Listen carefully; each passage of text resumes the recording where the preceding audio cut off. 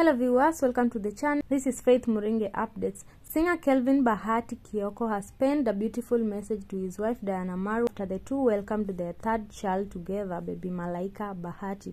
Bahati described his wife as a brave woman for withstanding surgery to see their bundle of joy delivered. Also showered praises on her, saying she is a great woman for making him be called a father again.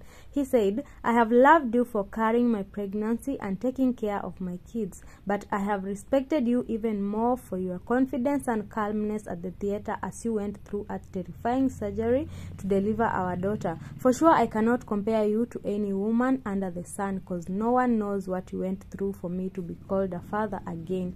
You're truly a superwoman, Mama Malaika Bahati." Warm congratulations messages flowed from fans all over as they usher in another baby in the Bahati's family. A big congratulations to Diana and Bahati for their bundle of joy. Well, what are your thoughts? Drop a comment. Let's have a conversation. Thank you so much for watching. Make sure you subscribe. See you on the next one.